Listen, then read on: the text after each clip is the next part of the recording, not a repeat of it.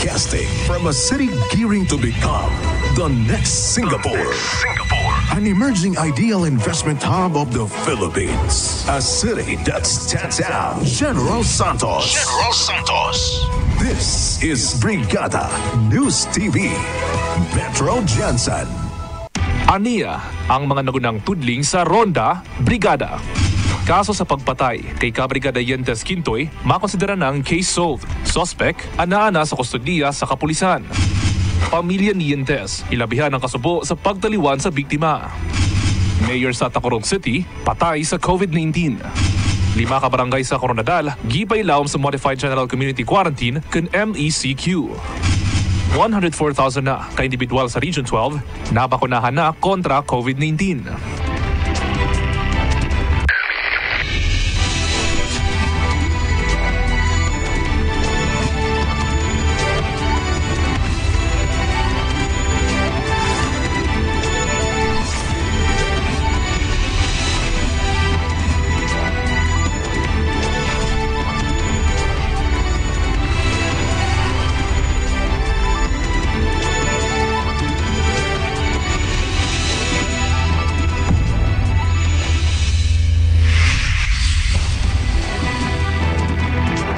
Sargen mayong hapon, adlawng Lunes, Hunyo 7, 2021.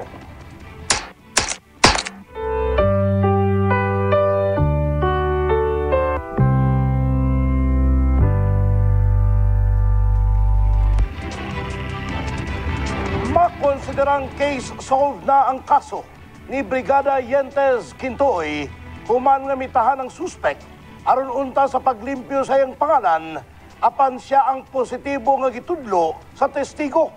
Kini ang gikumpirmato sa gihimong press conference sa General Santos City Police Office karon namang hapon. Ana sa linya karon sa telepono si Brigada Jen Solis para sa detalye. Brigada Jen. Mayong hapon ka Brigada Attorney Can, usa ka press conference ang gipahigayon karon lamang hapon nga gipangunahan ni Police Colonel Gilberto Tuzon, ang City Police Director sa Jensan ug ni Police Captain Abdul Salam Mamalinta, ang Police Station Commander sa San Isidro Police Station. Nausab sa press conference ang President ug CEO sa Brigada Group of Companies nga si Elmer V. Catulpos. Sa mong press conference, Attorney Can, gibutyag sa atong kapulisan nga bakonsidera ng case solved ang kaso sa pagpamusil sa Executive Director o Chief of Staff sa Brigada Group nga si Ma'am Yentes Quintoy nga nahitabo ni adtong Biyernes sa udto. Kini human mitahan sa iyang kaugalingon ang usa ka alias rap-rap sa Police Station 4 apan pagpaklaro lamang, Attorney Can, mitahan ang suspect para unta limpyohon ang iyang pangalan sa pagkalambigit ni ini sa krimen apan siya ang positibong gitudlo sa witness nga usa ka menor de edad. Ani ang tipik sa pamahayag ni Police Colonel Gilberto Tuzon. Alam natin na sumurrender yung to clear his name. So, but he is the one positively identified by the witness. Siguro naunahan may nakapag na siyempre hindi naman talaga natin may iwasan na mag-leak yung Yes, Ma'am Jen. Yes, Kabrigada Attorney Can, sa investigasyon, migula nga personal grudge ang motibo sa suspect sa pagpatay kay Kabrigada Yentes Quintoy. Kinding si alias Ralph Asorabia, usa ka empleyado sa Brigada Group ilawon sa Dynamic Security Agency. Apan nakatakda kining tanggalon sa trabaho gumikan sa personal nga rason ug kining biktimang si Yentes Quintoy ang maoy nangusog para kini matanggal. Matod ni Mamalinta, positibo ang witness sa iyang pagdetermina ni ining si Rap-Rap nga maoy mismo ang gunman tungod kay anaa siya sa duol sa dihang nahitabo ang pagpamusil. Ani ang tipik sa pamahayag ni Police Captain Mamalinta. Sa kanin po sa Parapinte, nagsabit na po tayo ng request sa Private Laboratory, pero pending pa po yung result. Then, when it comes to the participation, according to witness, he's the gunman. Nagpasalamat usab si Big Boss Elmer Catulpos sa paspas nga pagresolba sa kaso sa pagpatay kay Kabrigada Yentes Quintoy. Aniya usab ang pamahayag ni Big Boss Elmer Catulpos. Thankful kayo po sa leadership ni PCP Director, si Police Colonel Gilbert Tuzon o atong hipi sa Police Station number 4 sa may Purok Malakas o San Isidro Police Station, no? Si Police Captain Max Mamalinta. Sa paspas kayo nilang solve sa kaso alang sa katong pagpatay sa ang Director of Executive Secretary, no? sa Brigada Group na si Ian Pesquitoy. Kabrigada Attorney Kan, nakatakdang pasakahan og kasong murder kini si alias Rap-Rap og tinguha sa kapulisan bukat ang mga ebidensyang magtudlo sa suspect og aron mag-prosper ang kaso. Kabrigada Attorney Kan, sa issue usab nga 1 million reward man matod ni Big Boss Elmer Catulpos, dili kuno interesado ang witness nga modawat sa maong reward money. Dugtong hangyo lamang daw niini nga mahatagan kini og ang pamilya og igong proteksyon sa pagbarog niini sa kaso. Mao nga nakatakda kining ipailam sa Witness Protection Program sa kapulisan. Apan giklaro usab ni Colonel Tuson sa press conference kaganina nga dali lamang nga nasulbad ang kaso ni Kabrigada Yen tungod usab sa koordinasyon sa pamilya ingon man sa Brigada Group sa gihimong investigasyon. Pagklaro usab ni Colonel Tuson, Kabrigada Attorney Kan, nga wala ginatulgan sa kapulisan ang tanang kasong pagpamusil sa dakbayan.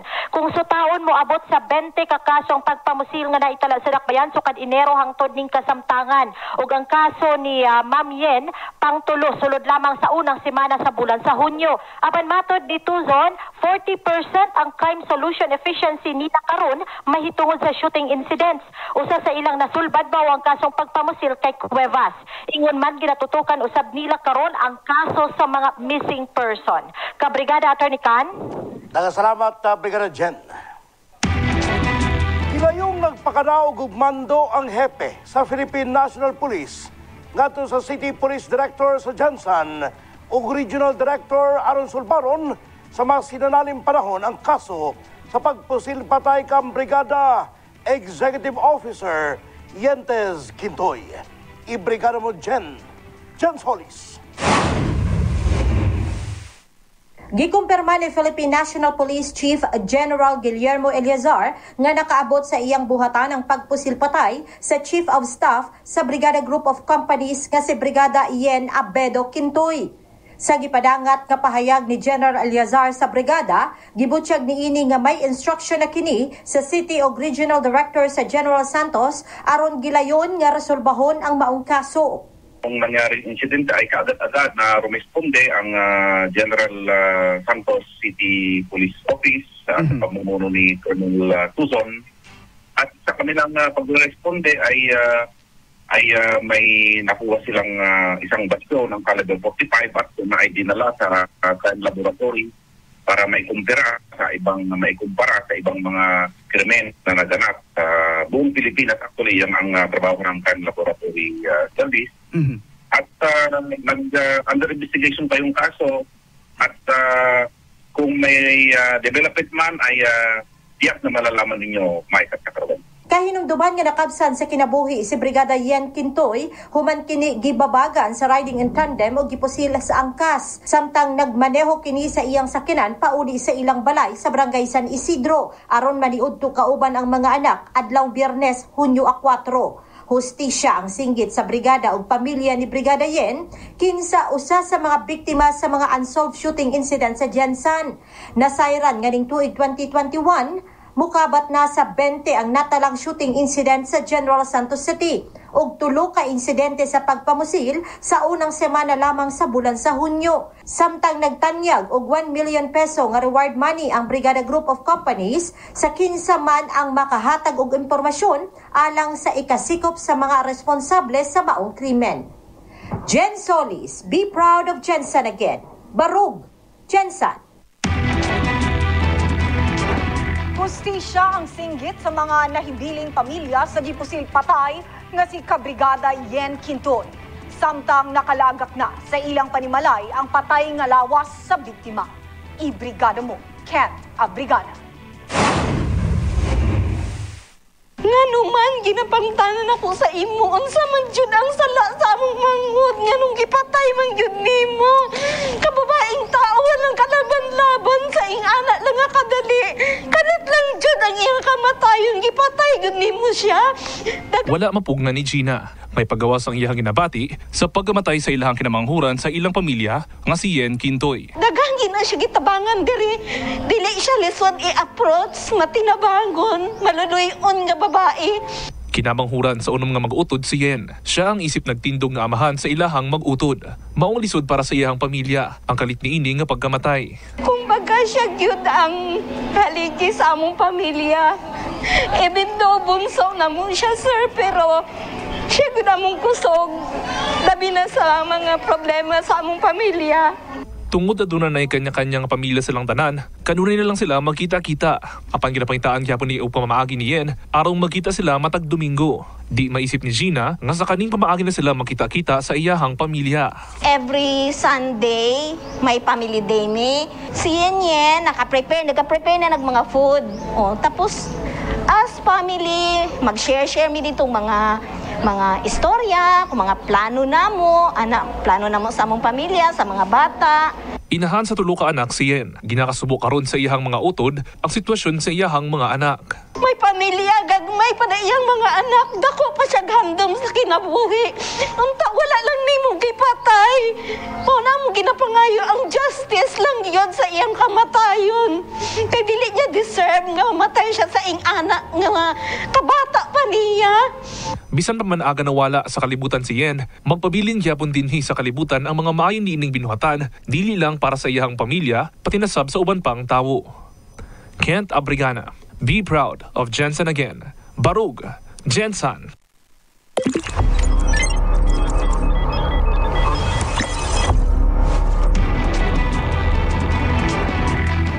Patay ang mayor sa Tacurong City nga si Angelo Roncal Montilla human magpositibo sa COVID-19. Sa gipagawas na press statement, gibutag nga gidala sa ospital dinhi sa dakbayan sa Jensen ang alkalde sa Tacurong human siya magpositibo sa COVID-19. Apa namatay kini alas 9:30 sa gabi ning June 6. Wala kunoy puas ang paghatag og serbisyo publiko sa mayor luyo sa pandemya bisan pa man og high risk kini. Buot sa pamilya ni Mayor Montilla nga magpabilin ang legasiya ni Montilla isip usa ka buutan ug may dedikasyon sa pagserbisyo ni ini sa iyang ginsakpan. Ika-alarma sa otoridad ang padayong pagtaas sa ihap sa COVID-19 positive sa Coronadal City. Sa pinakahuling datos, adunay 52 ka mga residente ang nagpositibo. Isip lakang sa lokal nga panggamanan, aron malikayan nga mudaghan pa ang mamatakdan sa virus, 5 ka barangay ang gipinalom sa Modified General Community Quarantine kung MGCQ. Base sa Executive Order Number 21, ipatuman ng MGCQ sa 5 ka barangay hangtod Hunyo 21. Samtang, ang uban pang barangay sa nasampit nga syudad, nagpabilin sa General Community Quarantine. Sa tanan nga pinalangga ko nga Corona Dalinyos, ginapahibalo ko sa tanan nga umpisa sa Lunes, Hunyo 7, 2021. Ang barangay sang GPS, Santo Niño, Santa Cruz, Zone 3, kag Zone 4, ang igapaidalom sa Modified Enhanced Community Quarantine tungod sa padayon nga pagsaka sang COVID positive sa nagtungdan nga mga barangays. Kag ang nabili naman nga 22 ka barangay ang igapaidalom sa General Community Quarantine. Ginaawhag ang tanan nga magsunod sang bago nga pulisya. Nakatala og 93 ka bag-ong kaso sa COVID-19 ang Jensen. Sunod lamang sa usa ka adlaw, natala kini kagahapon, Hunyo 6. Samtang ginatugutan na sa bagong executive order ang Sunday Mass ug dine-in apan sa minimal lamang nga ihap sa tao. Ibrigada mo Kent Abrigada.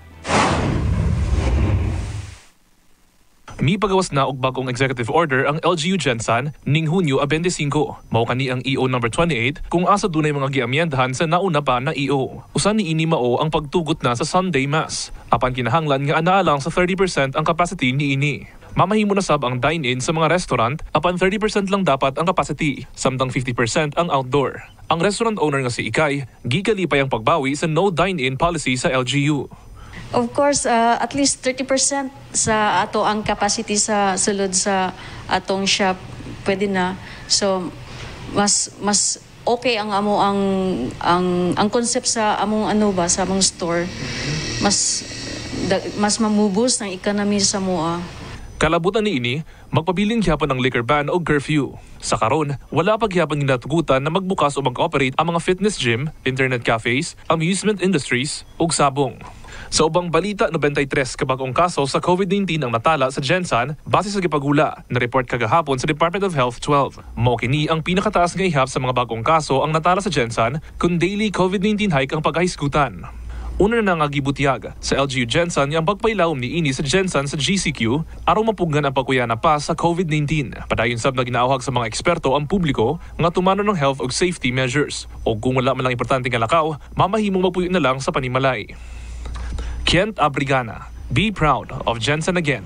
Barug, Jensan.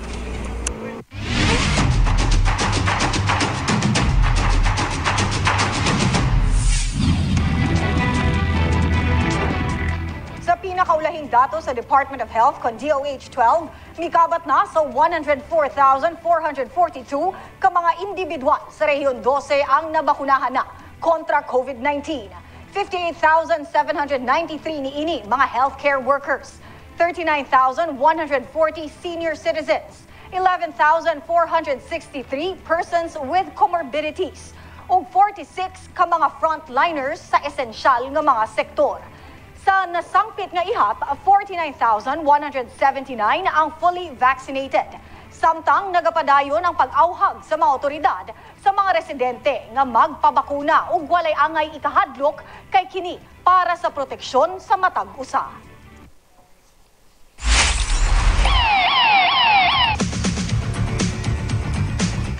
Gikumpirma karon sa buhatan sa Police Regional Office 12 ngadto sa pamilya sa napatay nga inmate sa Tumbler Police nga si Philip Nosete nga napasakaan na og kasong murder ang upat ka mga inmates sa nasambit nga estasyon sa pulis nga mao'y responsable sa pagpangulata patay sa biktima. Mipasalig sab ang buhatan sa Pro 12 nga ana ilang ginatutukan ang reklamong administratibo batok sa wa pa hinganli nga personahe sa Tumbler Police nga duna kunoy kalambigitan sa nahitabong krimen. Kahinumduman nga nakaplagan na lamang na wala na'y panimuot si Nosete sulod sa selda sa Tumbler Police Station kaniadtong Mayo 6. Gidala pa kini sa Balay Tambalanan apan gideklarar kining patay sa doktor tungod sa grabing bunog nga nahigauman ni ini sa iyang lawas.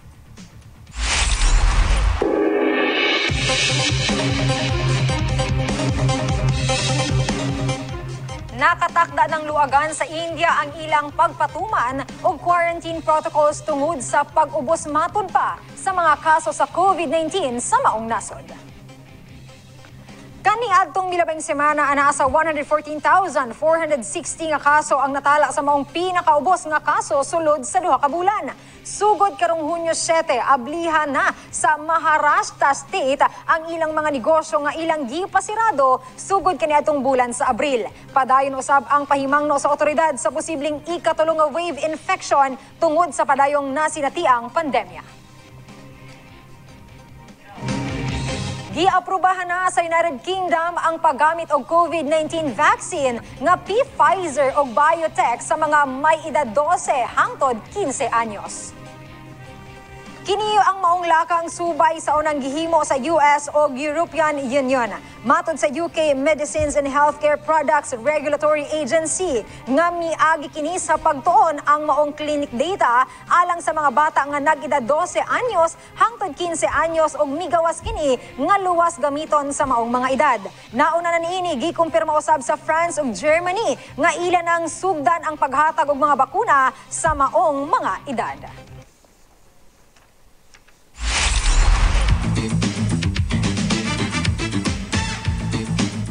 Gikulata sa Los Angeles Clippers ang koponan sa Dallas Mavericks sa score nga 126-111 aron makasulod sa Western Conference semifinals. Gipangunahan kini ni Kawhi Leonard sa Clippers sa score nga 28 points, 10 rebounds, samtang adunay 22 points si Paul George aron makulatahan ang Mavericks sa Game 7 sa first round playoffs. Bisan pa man sa 46 puntos ni Luka Doncic sa Dallas, adunay home court advantage pakyas gihapon kini nga makuha ang kadaugan. Nahumana ang kampanya ni Serena Williams sa French Open, human mapildi ni Elena Rybakina. Naangkon sa 21 anyos nga Russian-Kazakhstan tennis players ang score nga 6-3, 7-5 aron moabante sa ikalimang round. Mausab kini ang pang-pitong Grand Slam game ni Rybakina. Sunod nga makaatbang niini si Russian player Anastasia alang sa semi-final round.